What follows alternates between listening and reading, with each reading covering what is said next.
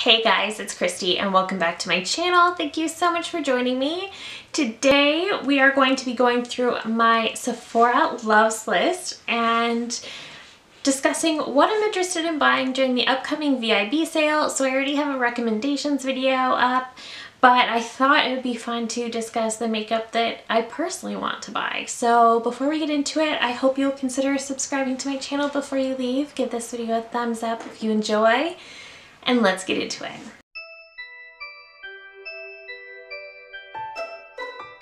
So I have a ton of makeup on my wish list. I'm not going to be getting all of this. Some of these things I am going to wean out, but this is just what I've been eyeing up for a while and I have on my list so far. I do have a lot of gift cards, so that will give me some of this, thankfully.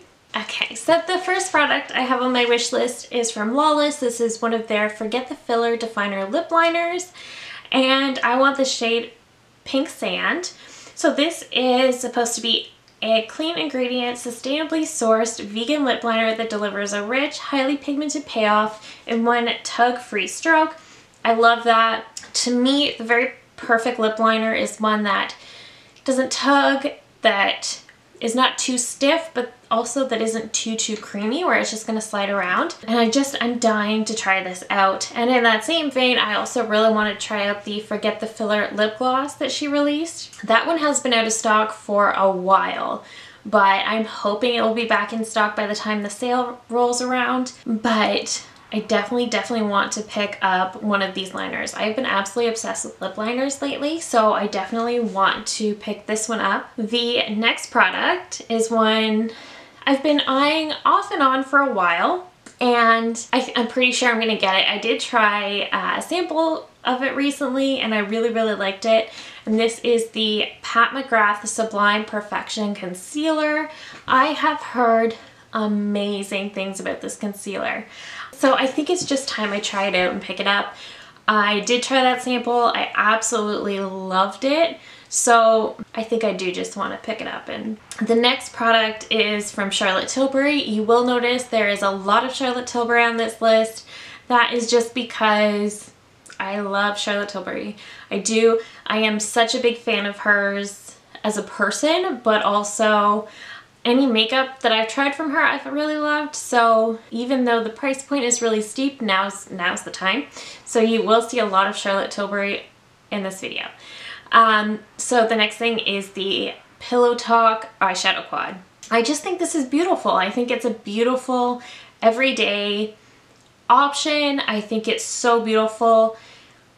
And I just think you're obviously going to be limited with the looks that you can create, but it's just so beautiful.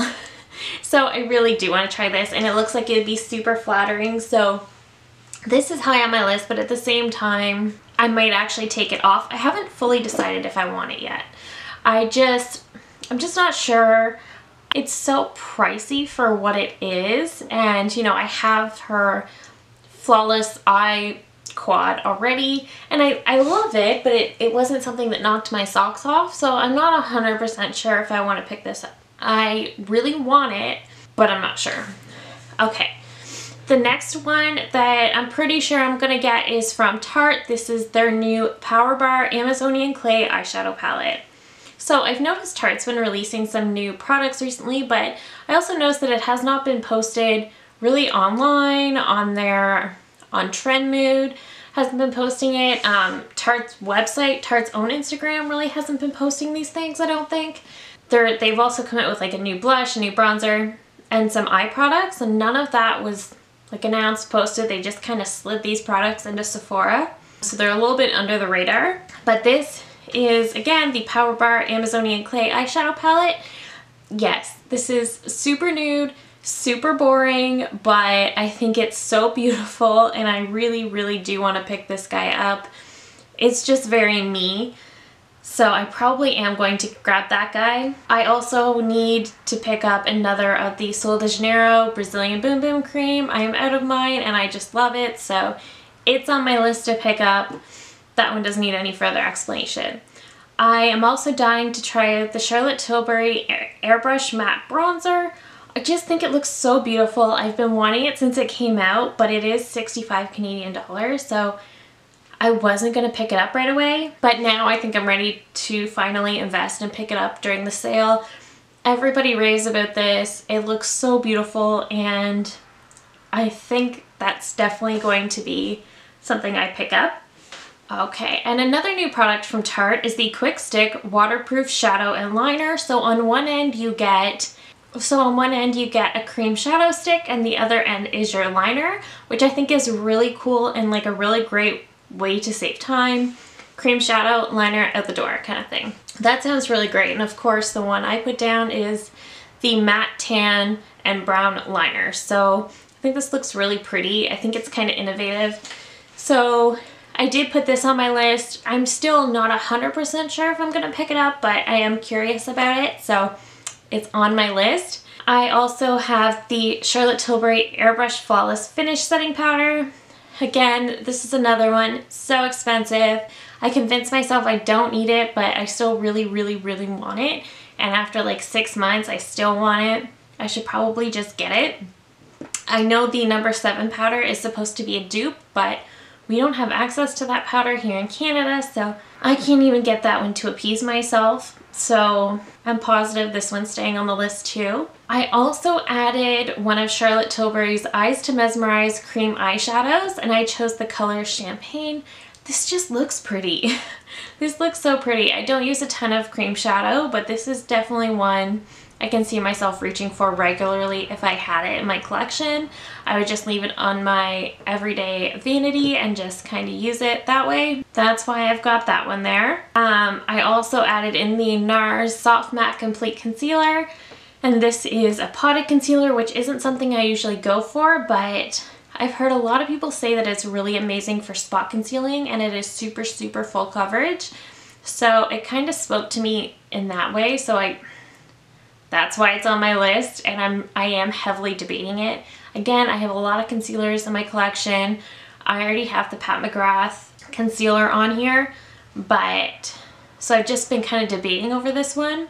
I could probably wait on it, so I probably will, but I'm just not sure yet. A new product from Laura Mercier. This is the Secret Camouflage Correct and Brighten Concealer Duo Stick. This one was released recently, and it's got my attention because one end is supposed to be like a brightener, so like a color corrector, and the other end is your concealer. I'm still debating over this one. I want it, but I don't think I need it right away.